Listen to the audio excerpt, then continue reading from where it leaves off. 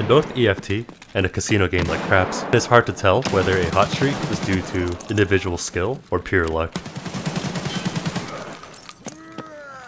In trying to deal with the swings of good performance and then hitting the lows of the lows, losing all the gear and then hitting that level of gear fear, I just wanted to figure out like what is the way to get better.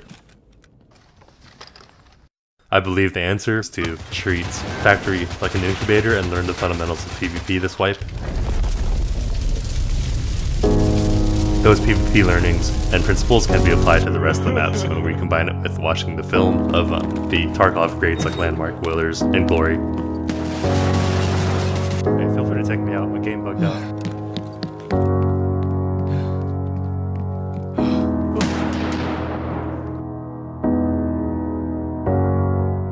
Film session 1. What we're going to see is the need for better point fire and the need for better map awareness. So let's watch the whole clip in full together before I really dive into what that really means.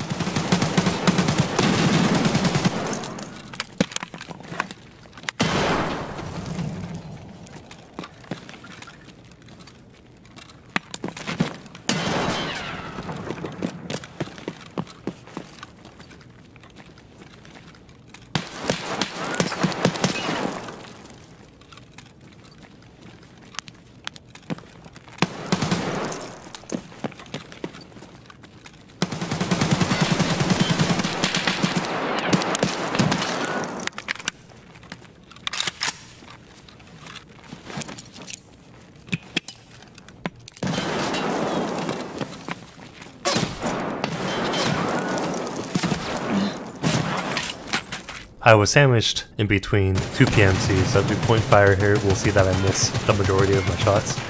I'm pretty sure I hit the crates and the boxes in front of me 8 to 10 times, and at most landed one shot on the PMC, so again, no self-judgment. I really wouldn't see me as a threat. This could be just improved with some training in aim lab or Kovacs or something, if I'm even pronouncing it right.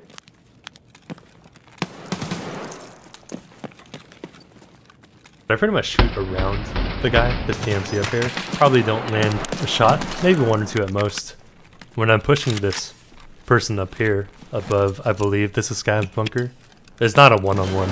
I'm playing like it's a one-on-one, but it's actually a 2v1 at worst. I literally forget that there's one behind me.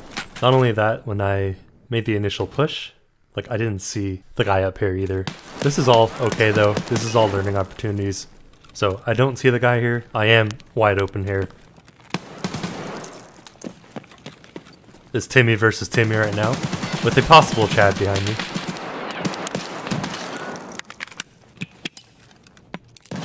I make the push like it's a 1v1.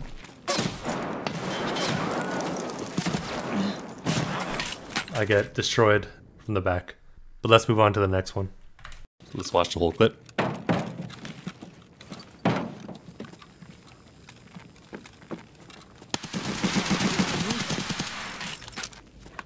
I think I land 2 shots to the face, like right there, but obviously didn't work. If you see when I was walking up the stairs, I didn't pre-aim to where this guy was. I mean, he's also looking at a weird spot and he's delayed as well, but I could have gotten a jump on him and had pre-aimed to, you know, either thorax or head level when I was coming up. Next time, you know, pre-aim up here. So let's just play it back one more time. Yep, that's how we could do it, I guess, and then here's what actually happens. But let's move on to the next one. One thing I do in Tarkov is I don't really visualize where people might be.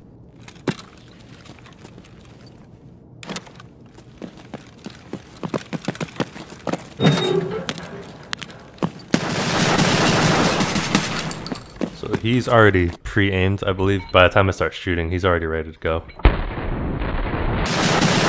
I got myself in a situation where someone else already had an advantage. Next time I hear somebody outside and I don't visualize where they are, the best thing to do might just be to rotate and try to get them from a different angle or something along those lines. But again, curious to hear what the community might think.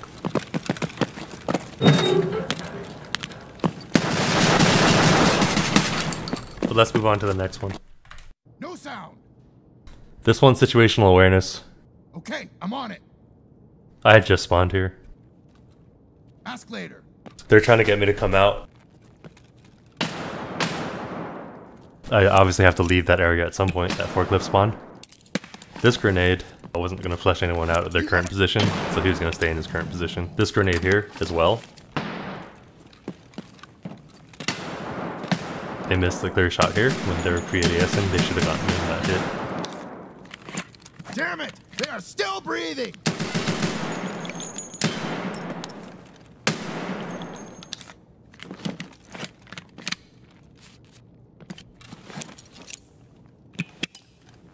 This grenade could have probably pushed it another 20 degrees left, so I'll probably want to practice that one. And then there I exposed him body fully against someone who clearly had a better weapon.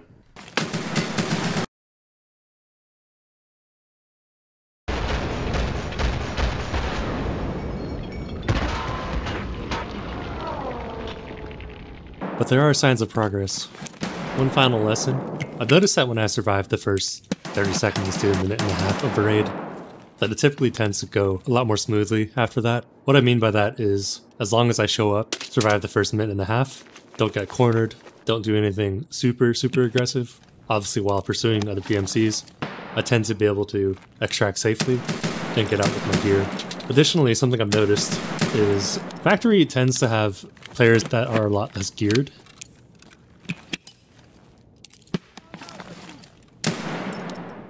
But as you see here, this PMC that I'm fighting and that I'm horribly missing with the USP, not really wearing a lot of armor, doesn't have any grenades, whereas I have about 5.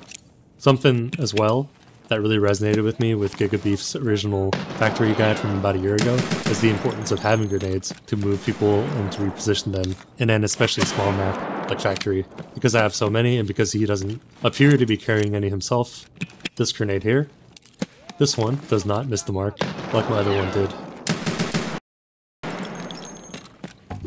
That's it. Plan to do a lot more Factory videos, maybe Factory by spawn, maybe highlighting that first minute and a half to survival from each spawn. Anyways, if you liked what you watched, like what you saw and you learned a little bit of something, please feel free to like and subscribe, and stay tuned for more Factory Tarkov content.